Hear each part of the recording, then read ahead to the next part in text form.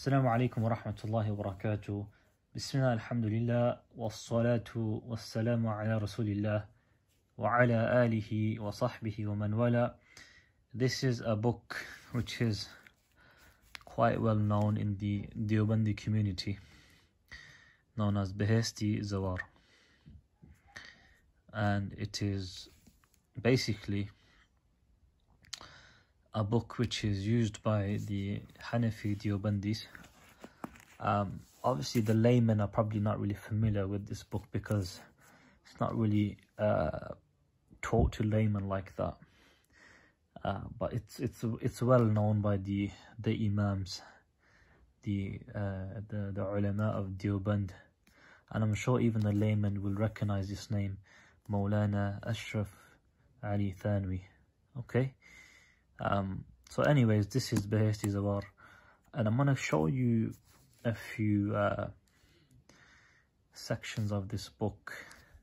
I'm going to open up a few pages and show you what is in this book.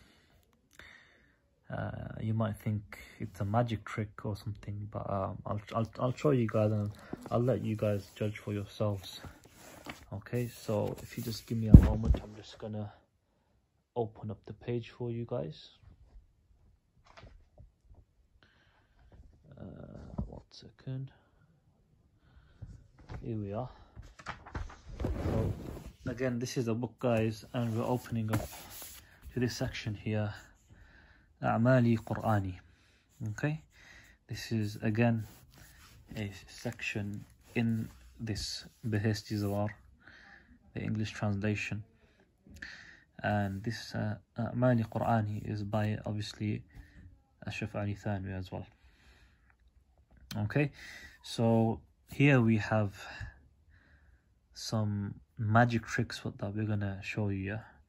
So I'll just read what it says. Sickness is treated with medicines in the same way. So I'll be honest with you guys, the English here is a bit wrong and jumbled up, but I'll read it anyway. Sickness is treated with medicines, and in the same way they are treated by exercise. I think what they mean is exorcism, ruqya. Okay, they are known as A'mali Qur'ani.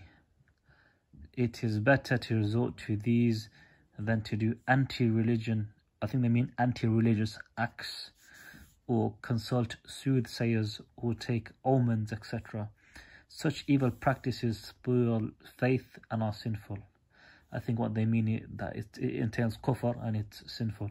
Some very effective Quranic a'mals are given below. Okay, now let's see if this is from the Quran. For head and toothache, spreading clean dust on plank, write with an iron nail the Arabic letters Abjad Hawaz Hati. Ask the person suffering to press his affected part, and pressing the nail first on Alif, you should recite Surah Alhamdulillah once, meaning Surah Al-Fatiha. Then ask him about the pain, and if it is still there, then press Ba. So there's dust, there's a Ba there, and you're pressing with the nail, you're pressing on the letter Ba, and then recite Alhamdulillah Sharif, meaning Al-Fatiha. Okay, in this way, go on pressing the next letter. By the grace of Allah, before the end of all the letters, the pain will vanish. Is this from the Quran and the Sunnah? Is this what true Salafiyah is according to this brother in the group chat? Is this the true madhab and the true group, and so on and so forth? Okay, and then you have loads of other different solutions which are similar.